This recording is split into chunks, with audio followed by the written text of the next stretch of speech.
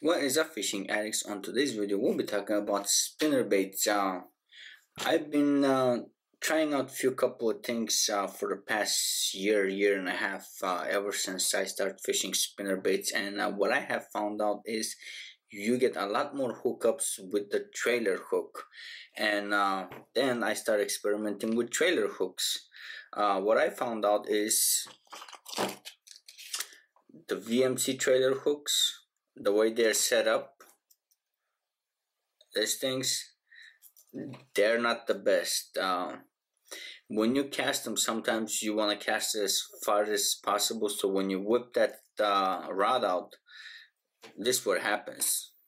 Basically, it's not straight anymore, and you get a couple of fish that get away with it. And the reason I start using trailer hooks instead of paddle tails or grubs. A lot of people put grubs just to get more action. Well, on a spinnerbait like this, you get enough vibration, so you don't need the you don't need the extra vibration just to catch the fish's attention. I mean, with the big Colorado braid like that, and or big willow blades, I think it's a little bit unnecessary, and you should try to use if you're getting a lot of short strikes, just add a trailer hook on it, and it increases the hookup ratio dramatically. And sometimes they'll go for the blades. I had that happen to me a couple of times last year. They'll hook onto the blade, and usually the trailer hook gets them right underneath the throat, and you get a foul hook fish, but at least you get a foul fish out. So what I do is I'll usually grab these are soft beads. I came across this when I was fishing for trout, and I mean steelhead. Trout, steelhead is the same thing, almost. I know a couple of trout guys that are gonna be like, no, it's not the same thing, but either way, soft beads. And what I do is I do like the VMC hooks, but I do remove the rubber. Once you remove the rubber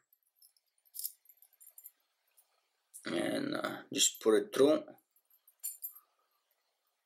some of them have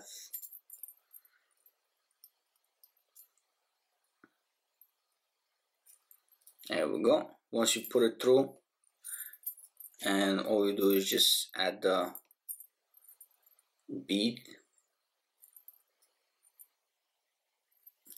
Just don't want to poke myself, these hooks are sharp.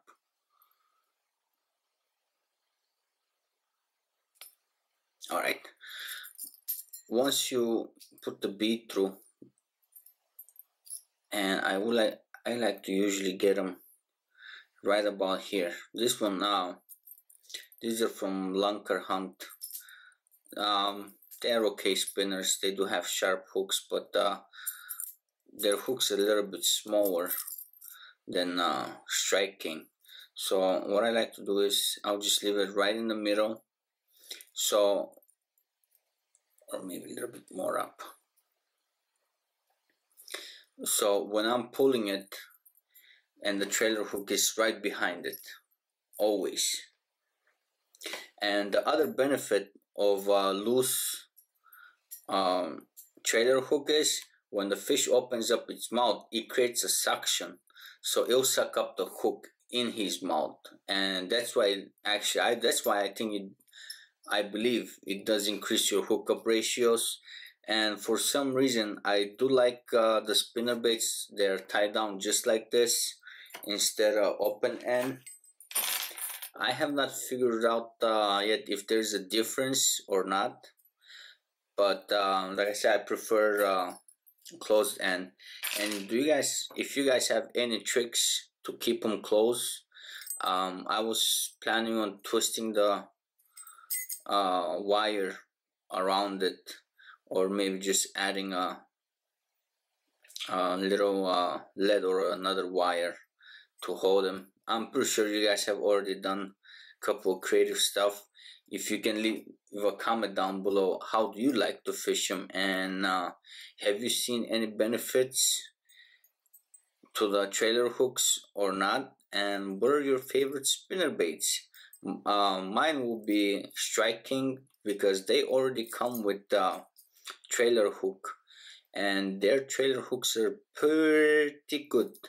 Well, all their hooks are pretty good. I believe they use the Mustad or Gamakatsu's, and I'm a big fan of both of the brands actually. I have tried a couple of different spinners. Like I said, the best ones, it's more of personal preference, but I do like Striking, simply because they do make a little bit heavier jigs. I mean, heads, and they have extremely sharp hooks. And all we gotta do is just move a trailer hook stopper, and this one is ready to fish. All we gotta do is remove. I just bought this. I'm getting ready for another tournament, and I believe the spinner baits are gonna be a big game changer. So once you're fishing it, the hook is free on the back, and when a fish comes up to it, when it opens up its mouth and you go straight in, set the hook, and I usually hook them up right on the top corner of their mouth. So I mean, it's a pretty straight hack for me. And I have heard people use treble hooks. I have not tried it yet, but I am willing to give it a try. What they do is they'll use a swivel. They'll put a swivel to it, and they'll attach it with the split ring, the treble, and supposedly it's better. But when you're fishing grass or wood, when you have a trailer hook, you tend to get hang up more.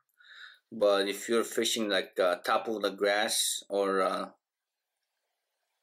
little bit low vegetation, I don't have a problem. I do use 12 to 15 pound fluorocarbon, so if it's getting snagged up, I'll just rip it through, and most of the time I do get more bites when I rip it through the grass. But I hope this video helps you out, guys, and I'll catch you on the water.